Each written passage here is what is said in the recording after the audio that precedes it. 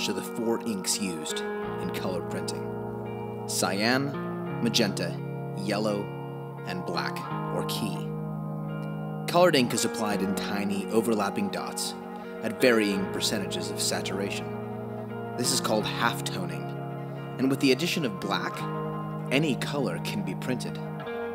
The 4 basic colors of the CMYK print process fundamentally need one another. If I printed an image without cyan, I would lose that image's crispness. If I printed an image without magenta, I would lose warmth. If I printed an image without yellow, I would lose vibrance and life. But if I printed an image without black, I would lose clarity and depth, making the darkest element in the process the key element. Every color is necessary in the process, which leads me to believe that no moment of my life has been wasted. No failure or success is definitive.